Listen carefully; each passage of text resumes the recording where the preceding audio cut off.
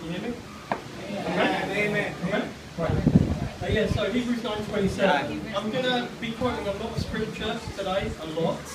I lift Christ always and His word. I will quote a lot of scripture, so I will continue, but I'll try and give you time to find the verses. And it's a strong message I want to deliver today. It's for the Christian today, and it's an exhortation and a challenge to you, and I'm sure you'll get something from it. So Hebrews 9:27, and as it is appointed unto men once to die, but after this the judgment. And just wanted to give some information here. In 2010, according to the NSO, there were 488,265 deaths registered here in the Philippines. I don't have the data for last year, but it's basically around 500,000 Filipinos per year die. In the UK, it's a similar figure, 500,000 UK people die every year. The biggest killer in the Philippines by far is heart disease, which accounts for about 20% of all registered deaths. 11.1% of deaths are caused by strokes. 10% of deaths are caused by cancer. 2.8% of deaths are caused by assault, violence, or murder. In the UK, the biggest killer is cancer at 29% and heart disease at 28%. To give you a little bit of maths here, and I hope I've worked this out correctly, that's around 1,400 people per day, 60 per hour, about one every minute that's dying. Turn with me to Matthew 7, verses 13 to 14, please. And there's a reason I'm giving this information. Matthew 7, verses 13 to 14. And Matthew 7, 13 to 14 says, "Enter ye in at the straight gate. That's right. For wide is the gate, and broad is the way that leadeth to destruction. And many there be which go in thereat. Because strait is the gate, and narrow is the way that leadeth unto life, and few there be that find it." Can I ask you all a question here? How many of those 500,000 Filipinos, how many of those 500,000 people in the UK, how many of them genuinely came to a saving faith and accepted the Lord Jesus Christ as their own personal Saviour before they died? How many do you think? Matthew 7, 13 to 14 tells us plainly that not many of them, hardly any in fact. Today, Sunday the 31st of August here in the Philippines, approximately 1,400 people die in one way or another. How many of them today will go to heaven? How many of them today will go to hell? These figures I'm giving you are just for the Philippines. In the USA, population roughly 318 million. India, 1.2 billion. China, 1.3 billion. Just imagine how high the number of deaths is per day. Imagine that. Oh, you may be seated, by the way. Sorry, sorry about that. Apologies. You can stand this if you like. So just imagine with those population figures, just imagine how many people are dying every day. That's right. Truly tens of thousands of people die without the Lord Jesus Christ every single day. So the question I want to ask today, ito ang mga tanong na gusto kong itanong sa inyo. Amen. Sapat na ba ang ginagawa natin ngayon? Ginagamit pa natin sa tama ang oras natin ngayon? That's right. Good question. If these high numbers of deaths are not enough motivation for us to be doing more, what about this? Turn with me to 1 Thessalonians chapter 4, verses 16 to 18. 1 Thessalonians chapter 4, verses 16 to 18. That's right. That's my favorite verse. Amen. For the Lord himself shall descend from heaven with a shout, with the voice of the archangel, and with the trump of God. And the dead in Christ shall rise first. Amen. Then we, which are alive and remain, shall be caught up together with them in the clouds, Amen. to meet the Lord in the air. And so shall we ever be with the Lord. Amen. Wherefore comfort one another with these words. Amen. Amen. This event called the rapture, commonly called the rapture, is coming very very soon. That's right. And in our lifetime.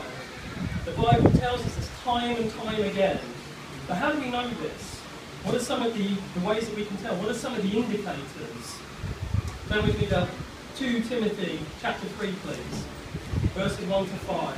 And as I said, I quote a lot of scripture. I love scripture and I love to quote it. 2 Timothy chapter 3. And you're going to get a lot of scripture. 2 Timothy chapter 3, 1 to 5. That's right. Yeah. Which reads as follows. This know also, that in the last days perilous times shall come. That's right. For men shall be lovers of their own selves, covetous, boasters, proud, blasphemers, disobedient to parents, unthankful, unholy, without natural affection. That's right. Truce breakers, false accusers, incontinent, fierce, despisers of those that are good, traitors, heady, high-minded, lovers of pleasure more than lovers of God, having a form of godliness, but denying the power thereof. That's right. From such turn away. Look at that list of the type of men that we're going to see in these perilous last days. Every single day I see this list fulfilled. Not just in the news or on the TV, but I see it right in front of my eyes. When I'm walking in the streets, when I'm at work, everywhere, I see this list being fulfilled. Right. And it's worth noting here as well that all the other so-called Bibles out there, the New International Version, the New King James, which is the King James, Good News Translation, the Bad News Translation, corrupt this list by changing important description. That's right. That's right. I'll give you some examples. Yes. They change covetous to just lovers of money. Completely different. They completely remove blasphemy. And they remove as well without natural affection. Why would they do that? Why would they do that? Stick with the King James Bible. Amen. Amen. Preserved. Praise the And Lord. perfect word of God. Amen. Accept no imitation, accept no substitute. Amen. Now, Amen. you've no doubt heard, I'm sure you've heard here, back in July about the Malaysian Airlines disaster, MH17, the plane that was shot down over the eastern Ukraine near the Russian border. And tragically, 3 Filipinos were killed on that, in that disaster. I thought about it a lot when it was on the news. And 2 Timothy 3, verses 1 to 5 is a good list to check against anything we see in the news. So if you're reading a news article, get out those verses and look and see if you see. And you know, when I looked at this air disaster, I saw that there were fierce men in control of the crash site. Unholy treatment of the bodies. But, you know, there were looters roaming around, taking the phones and the makeup and the toys, coveting after them. And this is just one example of many I could give. You could turn on the news and see anything, and go through this list and see this list being fulfilled. Brothers and sisters, we are in these perilous times. That's right, amen. And any saved, Bible-believing Christian can tell that. That's right. But surely things aren't as bad as this. Surely they're getting better, right? Check with me on this one, 2 Timothy 3. So just a little moving. 2 Timothy 3, verse 13. And it says here, in the Word of God, the King James Bible, but evil men and seducers shall wax worse and worse, deceiving and being deceived. That's right. Is it really getting better? Is the world becoming a safer place? No. It's getting worse and worse every single day. That's right. You know, when I was unsaved, when I was just lost, even I could tell that it was getting worse. Each generation that comes, they complain and say that things are worse now than they were before.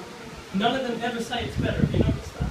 None of the older generations say, yeah, things are great nowadays. Things are worse. Without question. Today, everyone is fearful, paranoid and worried.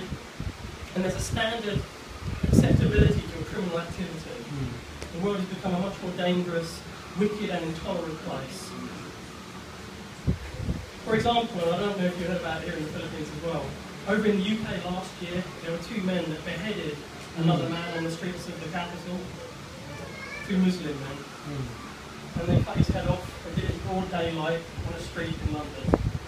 Evil men waxing worse and worse. Right, amen. In the Philippines last year, you had the Priority Development Assistance Fund, or pork barrel scam.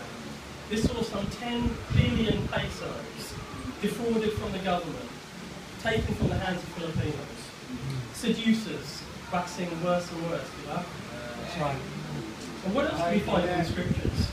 Turn with me to 2 Peter chapter 3, please. Verses 3 to 10. And I'm just trying to build up a picture here for you. 2 Peter chapter 3. Verses 3 to 10. That's right, amen. You can say that with every verse, right? Yes, amen. So 2 Peter 3, verses 3 to 10. Knowing this first, that there shall come in the last days scoffers, walking after their own lusts, and saying, where is the promise of his coming? That's right. For since the fathers fell asleep, all things continue as they were from the beginning of the creation. For this they are ignorant of, that by the word of God the heavens were of old, and the earth standing out of the water and in the water, whereby the world that then was, being overflowed with water, perished. But the heavens and the earth, which are now, by the same word, are kept in store, reserved unto fire, against the day of judgment and the perdition of ungodly men. But beloved, be not ignorant of this one thing, that one day is with the Lord as 1,000 years, and 1,000 years as one day. The Lord is not slack concerning his promise, Amen. as That's some right. men count slackness, That's right. but is long suffering to usward, not willing that any should perish, That's any, right. but that Amen. all should come to repentance. That's right, amen. But the day of the Lord will come as a thief in the night, That's right. in which the heavens shall pass away with a great noise, and the elements shall melt with fervent heat, the earth also, and the works that are therein shall be burned up. Ignorant men, ignorant of the word of God, the King James Bible, scoffing and laughing That's right. at the return of the Lord, and walking after their own lusts. Yet the Lord is returning. And how so? He will come as a thief in the night, when it's least expected. That's right. You know, in our church in the UK, where I come from, we sing a wonderful hymn, and I'm sure it's in your book actually.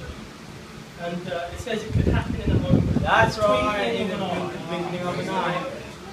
Isn't that, Amen. isn't that so true? And isn't that exciting for us? But I want to ask all of you now, what if the rapture happens right now? What if it happens tomorrow, or next week, or next month? Sapat na ba?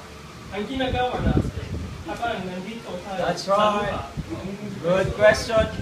Ginagamit ba natin ang oras natin habang nabubuhay pa tayo? That's right. Amen. Good Turn with question. me to 2 Thessalonians 1, verses 7 to 9. Tama ha? Amen.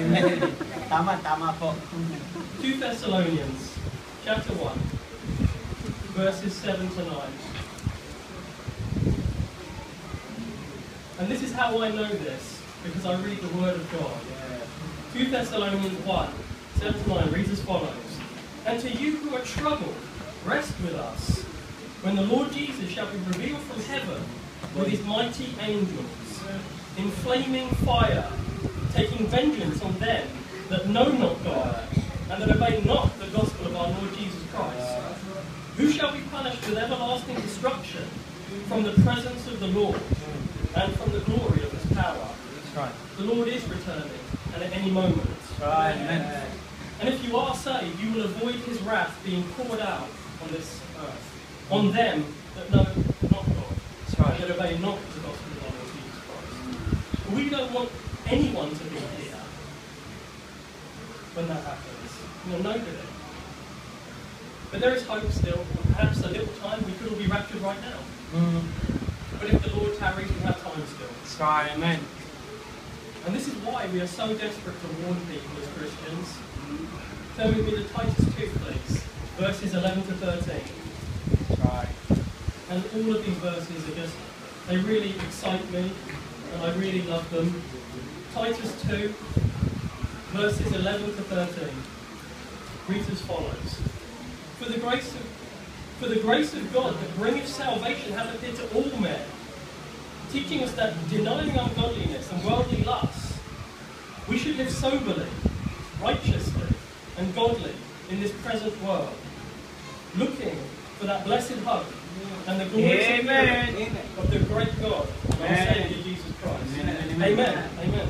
And He's made a way for us to be reconciled to Him, you know? That's right. So that we don't have to go through this awful event. It's called the tribulation. It's known as the tribulation. Salvation will be virtually impossible during this period of time. You can do it. You can get saved during the tribulation, but it's so difficult. That's And right. it's going to be impossible to maintain. And why would you want to take a chance like that? When salvation is so easy now, here and now. That's right. It isn't any easier for us. But yet a selfish, prideful self-righteousness gets in the way every time. Few go after Jesus Christ instead of, they prefer to follow the traditions of men and the rudiments of the world. And it confuses me why anybody willingly ignores the free gift of salvation offered by our Lord and Saviour Jesus Christ. The simplicity of which is perfectly demonstrated in Ephesians 2:8-9, which says, "For by grace are ye saved, through faith, and that not of yourselves. It is the gift of God, not of works, lest any man should boast." And I love those verses. Right. Because they destroy every other false religion out there. That's right. And it's so easy to get saved. Yet most people are blind, deaf and dumb, asleep at the wheel as they speed off towards the cliff, having convinced themselves that there's no hell, that they can somehow earn their way into heaven, that they can somehow reason or argue with the Lord about their sin. So I wanted to set the scene first, that the rapture is coming soon, That's right. and that every day around the world, tens of thousands of men and women are just marching straight to hell without the Lord Jesus That's Christ. right. And that's what I wanted to do, exhort them today. That time is critically short. We are most assuredly in these last days. And I personally believe that we're the last generation. That's what I believe. And I believe the scripture confirms that. I don't know how much it can carry on. When you look at the world and the news and what's going on, I don't know how long we can carry on like this. I really don't. Sa tataba, ang ginagawa natin ngayon. That's right. Ginagamit na natin sa tama. Ang oras natin ngayon. That's right. You know, it's not easy to preach. It's very difficult for me up here. It's not easy to preach. It's not easy to witness. That's right. Or share the gospel. It's not easy. It takes courage. Nobody said it would be easy. I still remember that first tract I left somewhere. Like I was a thief or something. Just quickly leaving it on the table and then running somewhere. I still remember the first tract I gave to somebody. I had to really pluck up the courage to give them the tract. I still remember the first time that I posted a video on YouTube. I had like a small ministry on there. Just pressing that upload button for the first time took a lot of courage. The first time I gave my testimony was very difficult for me. The first time I preached was difficult also. It takes motivation and confidence. And we've talked about some pretty strong motivators, right? The rapture and millions of people dying. That's right. That's our motivation. But how can we build up our confidence? And this is how I wanted to challenge you guys here today. How can we build up our confidence to start doing more for the Lord? Turn with me to Psalm 119, verse 105, and I'm sure most of you probably know this already. Psalm 119, 105. And Psalm 119 is brilliant from start to finish anyway. But 105 reads as follows: Thy word is a lamp unto my feet, and a light unto my path. Amen. This is our strongest source of confidence. Amen. King James Bible. Amen. Amen. And you need to read, study, love, trust and believe in the King James Bible. I can't stress this enough to you. My walk with the Lord exploded into life when I got this book. Amen. Amen. Amen. When I read it, when I studied it, when I came to love, trust and believe in it completely. Before I got this book, I was saved. No doubt, I was saved.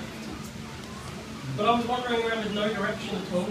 All these multiple Bible versions telling you different things. I couldn't be used by the Lord. And if you're using any other Bible than the King James Bible, you can't be used. The Lord will not use you. You will not bless what you do. Because if you don't read, study, love, trust and believe in His words, how can He use you? That's right. If you doubt His word, That's right. if you're going to the footnotes, if you're ignoring the fact that there's a verse missing, What does that say about your love for Jesus Christ? That's right.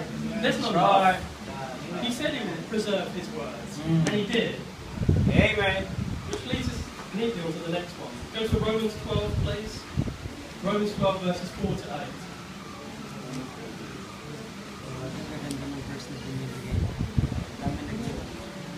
So Romans 12, verses 4 to 8. And reads as follows.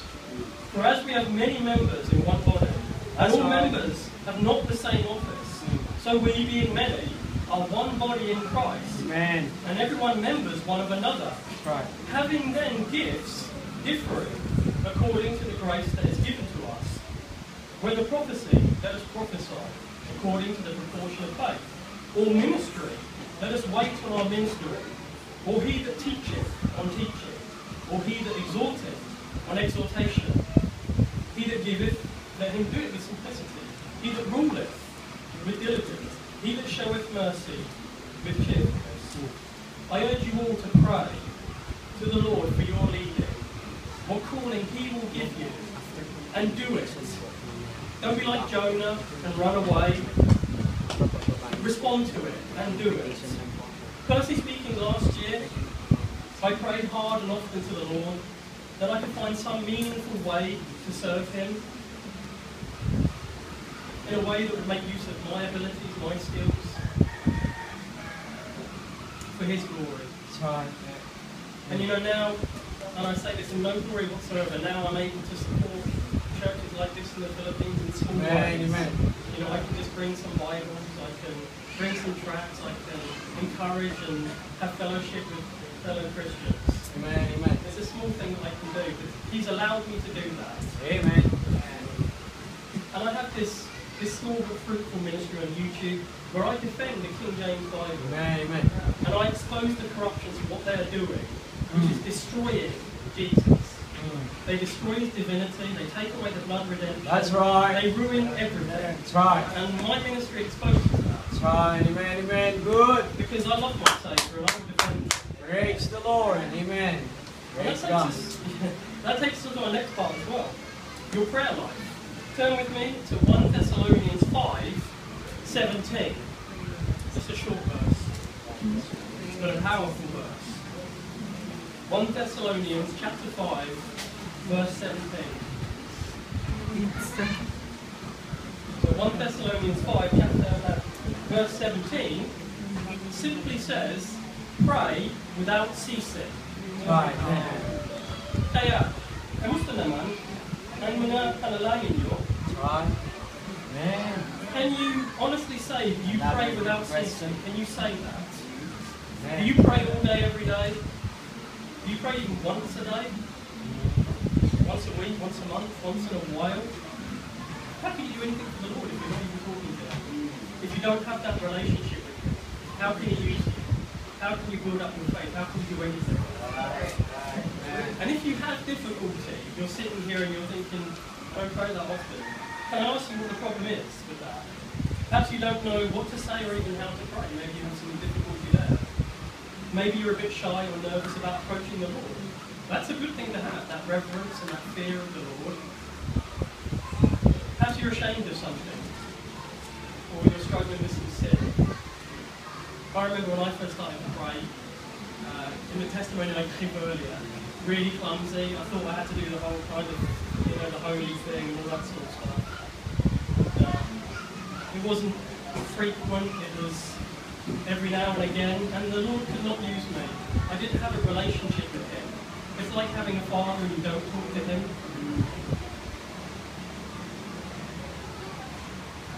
And the difference between me then and me now is huge, it's massive. I do pray all day, every day, I do. And it's such a blessing to do that, to have that close, personal, intimate relationship with the Lord Jesus Christ. Even when I'm at work at my desk, I'll pray. Even when I'm about to step into a shop to buy groceries, I will pray. And it really makes a huge impact. It really does. So if you have a problem with your prayer life, I can hopefully make a suggestion here. Talk to those that do have a good prayer life. Ask them. Get some tips and advice. Get some encouragement.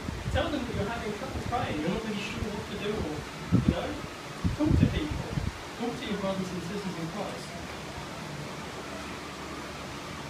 A strong prayer life should be the cornerstone of your faith. Turn with me to Ephesians 5, verse 16, please.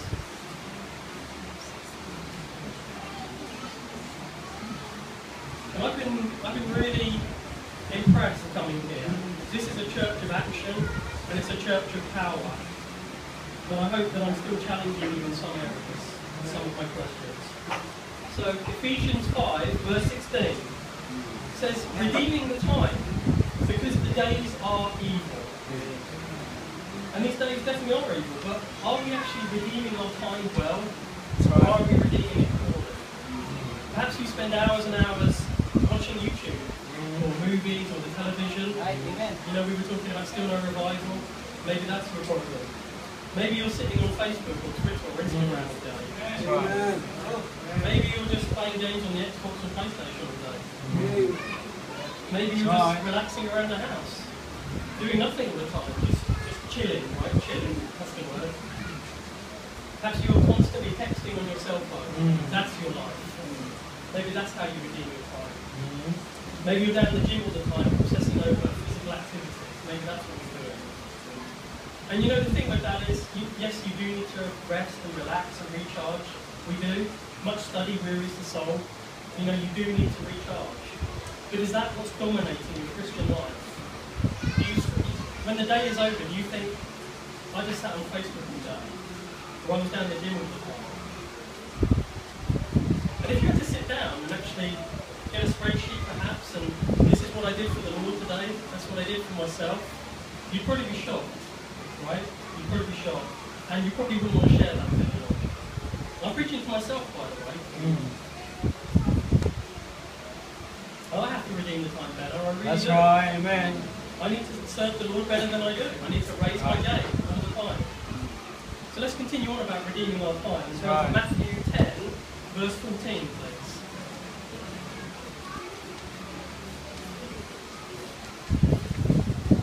Matthew 10, verse 14. So Matthew 10:14 says, and whosoever shall not receive you, nor hear your words, when ye depart out of that house or city, shake off the dust of your feet. You know, instead of battering against the hardened heart of a close relative or friend that you are desperate to see saved, who constantly rejects the salvation offered by the Lord Jesus Christ, go and speak to someone else instead. Someone who will receive and listen to you. That burden to see your loved ones, your best friends, your co-workers, it doesn't fall only on your shoulders. You might just be one of many people who sow a seed, yeah? John 4:37 says, one soweth and another reapeth. Now, I've sowed many times, but I've not reaped. I've reaped sometimes and never sown.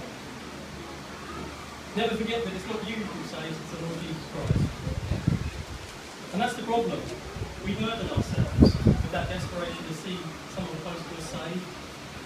And we can actually do more harm than good sometimes. I've had several difficult conversations with family members, and can honestly say that I've probably done more harm than good sometimes, especially when you start talking about things like hell and judgment. You can sound like a crazy man. That's right. And I understand everybody's frustrations about that. You know, for me personally, I want to see my father saved. I want to see my eldest son saved. I want to see my sister saved. But the important part about that is, I don't actually want to see anyone go to hell. That's right. Not just my father or my sister or my son. Not just a few close friends, my co-workers.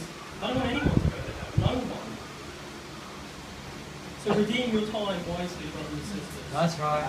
Shake the dust off your feet and move on.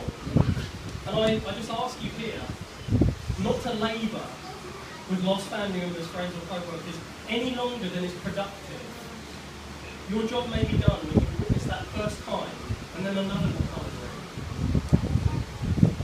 If you're only focusing on one family member or a best friend, and you're ignoring everyone else out there, you need to examine yourself and your motives. Right. Because what about the homeless man on the street outside? What about the unexpected conversation you have on a jeepney one day? Or the stranger you meet at work?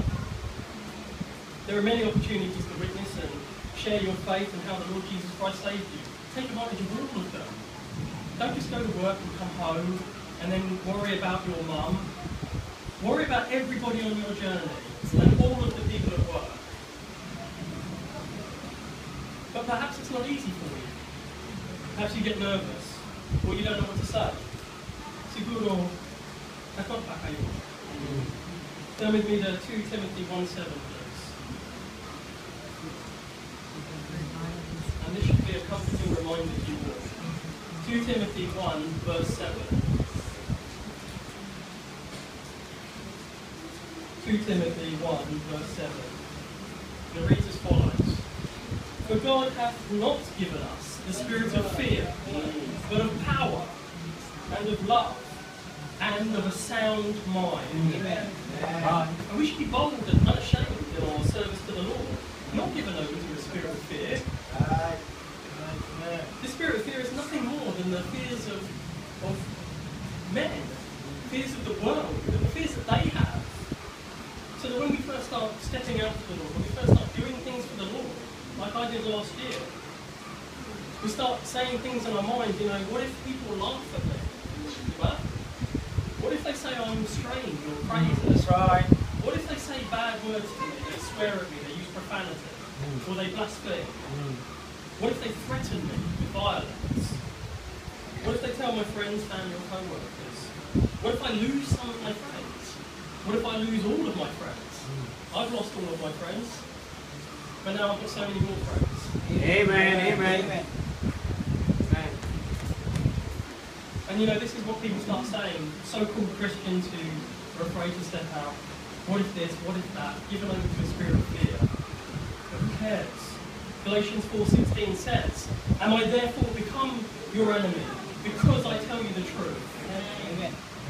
You know, I've been called so many things since I became a Christian. But you know, I was only ever called really bad things when I believed this book. Amen. King James Bible. You know, before I got the King James Bible, I was alright. I was a good Christian. People liked me because I did preach against sin. I didn't take a stand. I didn't witness for it. I didn't hold the truth in my hand. But as soon as I got this book, suddenly I'm not nice anymore. Suddenly I'm evil. Suddenly I'm a cult member. Suddenly I'm crazy. I've been laughed at, mocked, hated and despised for doing nothing more than simply telling the truth. And we should draw great comfort from the scriptures that tell us in Luke 21:17 that you should be hated of all men for my name's sake. That's right. And in John 15:18 where it says, if the world hate you, ye know that it hated me. That's right. Before it Amen. hated you. Brothers and sisters, don't be given over to That's the right. fear. You know, one of my many favourite verses in the Bible is Philippians 4:13. Please turn there. I'd like to share it with you. It's been with me throughout my entire life as a Christian. And I'd especially recommend this verse to the younger people in this church here. Philippians 4:13. Philippians 4:13 says, I can do all things through Christ, which strengtheneth me. Notice how it's not some things, a few things, it's all things. Isn't that just wonderfully encouraging to us? We can do all things through Christ, which strengthens us. So brothers and sisters, please do not be afraid. Be strong and of good courage. Constantly be working for the Lord. Leave out tracts and leaflets at your workplace, at the school, at the shops, anywhere and everywhere, as often as you can. Get some Bible verses. Back in the UK, I've got Bible verses on the back of my car. Get some Bible verses on your car, on your backpack, on the wall of your house, so that people are always seeing the Word of God in front of them. Right. Carry your Bible around with you everywhere. Have it in your bag. Take a lunch break and take your Bible out and read it in front of people. Amen. Right. Make Jesus Christ and Him crucified the subject of daily conversation, especially with the unsaved. Talk to people about Jesus Christ. Tell people that you're a Christian. Amen. You know, some people may not even know you're a Christian. This was true for me a few years ago. People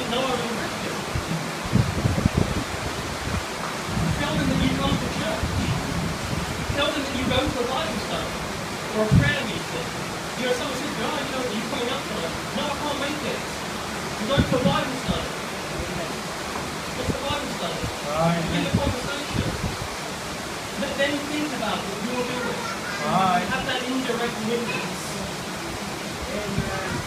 So that when they have a problem, when they have a question, they know who to come to. Amen. I will go see Sister Brenda. She knows about Jesus Christ. I will ask her questions. Brother Alejandro, I will ask him. He knows about this. Take advantage of every single opportunity presented to you. Every single opportunity. I was so blessed on the flight over here. I had a witness to a Muslim taxi driver to the UK airport. The flight from London to Abu Dhabi, I had a wonderful 4-hour witness to an agnostic lady. And she was so challenged by what I said to her. I'm now going to send her a Bible to Australia when I get back to the UK. And Lord willing, she will get saved. And she's an agnostic, and she said to me, I've never heard somebody talk so plainly and frankly about Jesus Christ. You know, not bashing her down with the Bible, but just talking. She asked me a question, I answer it. Amen. And I speak like a normal man, not some crazy guy. A normal person, because I am normal, and of a sound mind. That's right. Amen. Good. Witness to those who are receptive. Don't waste your time battering against a brick wall. If someone will not receive the Lord Jesus Christ, move on. Right. As I said, 500,000 Filipinos, 500,000 of them. How many of them went to hell? That's right. I don't even want to think about that figure. And in the UK, it's probably even worse than the Philippines. Probably 99.9%. You know, I think probably the Lord sometimes is surprised when he sees someone coming to heaven. That's right, man. Right? So brothers and sisters, in conclusion, I'll finish now. Our time is it's so desperately short. So very precious. We don't have the luxury of taking our time with anything else other than getting the gospel message out. That's right. To as many people as quickly and as efficiently as possible. We don't have the luxury of knowing when the Lord is coming back to go, right, yeah, I've got 10 years to witness to my Father. He can come back now. There's an urgency to the gospel like no other time in history. I really, really, truly believe that. And it panics me. Right. And I need to be doing more.